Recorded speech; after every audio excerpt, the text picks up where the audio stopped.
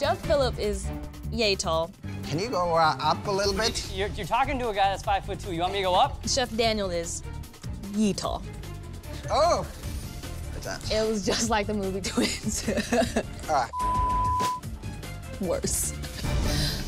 How's it working out, gentlemen? I love it. You love it. Yeah. Because I'm not reading love. This is not working out like I planned it. So I'm just gonna worry about myself here. First, I need to boil my eggs because they're gonna boil at least 12 minutes. And then mixing up my mayonnaise, putting a raw egg yolk in my cup, putting mustard in there. You're going down, man. I'm trying to whisk this up, infusing the oil and the fork. It's just not really getting thick like a mayonnaise. What a nightmare. How's it going back there?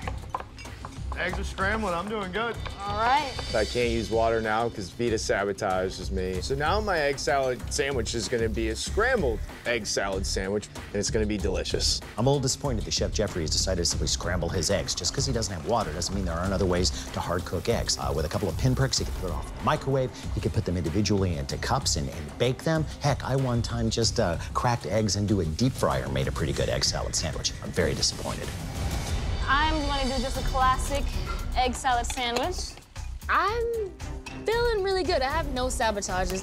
I get my eggs boiling, and now I'm gonna make my base, which is fresh oregano, fresh dill. I have pickles. I have my mayonnaise.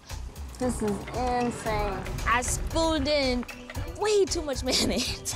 And I don't even like mayonnaise. I have no sabotage, but I'm sabotaging myself right now.